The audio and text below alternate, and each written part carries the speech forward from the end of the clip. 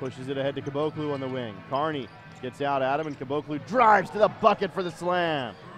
Bruno Caboclo, the 6'9", 200-pound forward. Bular has it inside, kicks it out. Caboclo fires a deep three and knocks it down. And that's the first lead in the ball game. It comes with 4:05 in the third quarter. The defensive tip from Pointer. 8 on the shot clock. Caboclo gets the baseline and the two-handed jam. And Bruno's been waiting for that. With regularity, they just haven't finished. Caboclo on the drive. Caboclo, tough shot, contested, knocked it down. He's done a good job here in the second half. He's hit some big shots. Smith losing the handle though. Caboclo's there. Steps behind the three-point line and nails that one.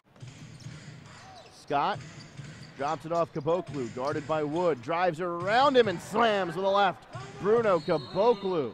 4 left in the second quarter, and you see Caboclo just right around Wood, right around. Comes out front to Smith, top of the key. Oklahoma City let him take that. Instead, pass Caboclo, 3 on its way. His third success from outside the arc.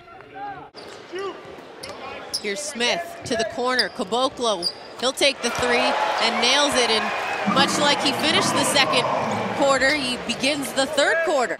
Travis, quickly, our interactive question here. Is this the first time Satnam and Sim have played against each other? This comes from Roger. Hammering Bular and nothing was moving. So it took 3 hammers. Caboclo knocks down a triple, his 4th of the night. He works off a screen. Caboclo takes it up top, drives to the bucket for the layup. The wingspan and the length.